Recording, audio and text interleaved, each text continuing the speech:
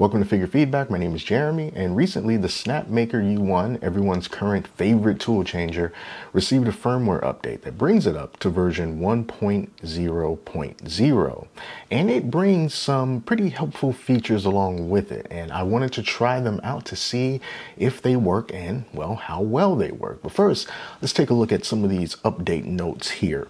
Now, in order to get all of these features for this printer, you are going to have to update the firmware as well as Snapmaker Orca to version 2.2.1 or above when that's available. But here are some of the new features. It added AI monitoring that includes spaghetti detection and foreign object detection.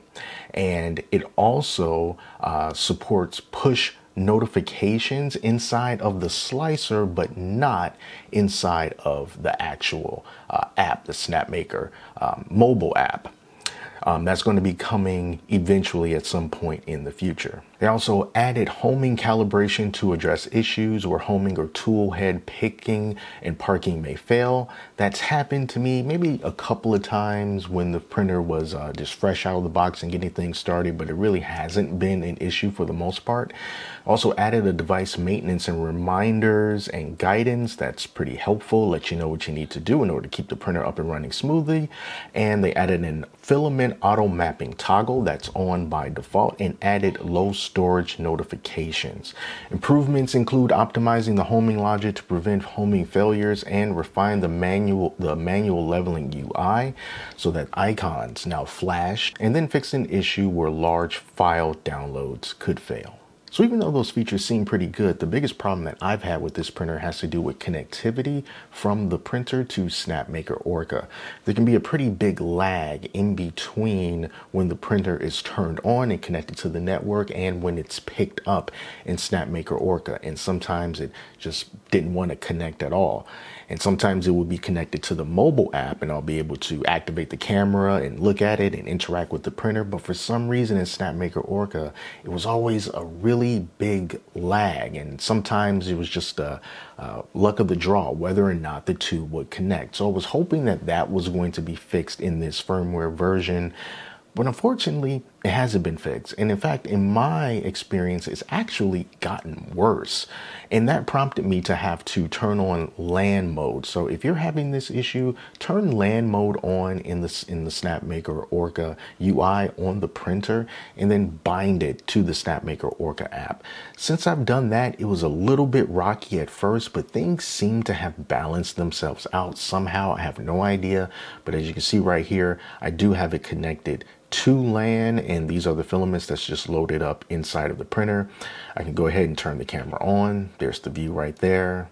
You can go ahead and turn that light off, turn the camera off, and everything is just connected via LAN. So hopefully they can work out the cloud-based connectivity between the two soon.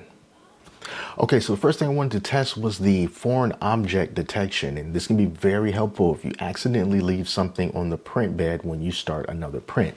So what I decided to do was take a little bit of a prime tower and just stuck it right there on the bed and then started up a print. And the results were pretty darn good because it detected that anomaly on the print bed and the print stopped. Now, even though this piece of the prime tower is a fairly large piece of a foreign object that's on the bed, I can confirm that it also successfully detected the purge line that I accidentally left on the bed, and it would not start the print until I took that purge line off and then confirmed that the bed was completely clear. So it can detect things that are slightly larger, like a prime tower that's still there, as well as the little thin purge line at the beginning. So that was very promising. And I tried that out about 4 times and it has successfully caught it every time. The next thing I wanted to try was the spaghetti detection. Spaghetti detection is great. It can save you a lot of filament if one of your parts fall over and the print just keeps on going, and it could cause quite a mess. So what I decided to do was start printing a tall cylindrical object. I waited until it got to a pretty decent height, and then I was able to just pause the print and, well, just take the little cylinder off the bed and then resume the print.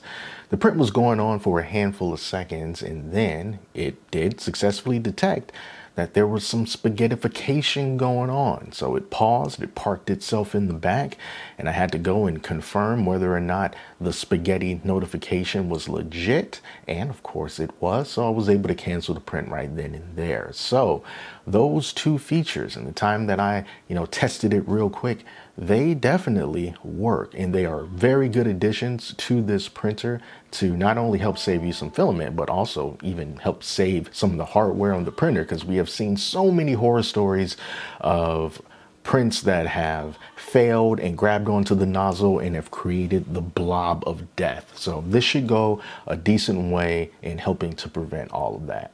The biggest thing that we got to work out right now is that connectivity between the Snapmaker Orga app and the printer. If they can smooth that out and have that experience be nice and seamless, like it would be with a open source printer just using the regular Orca slicer, then the entire experience overall will be a lot smoother. But everything else is working pretty good with this printer. I've done some additional prints since then, and the prints look good. Everything's fine. So I'm looking forward to see what else they do in the future.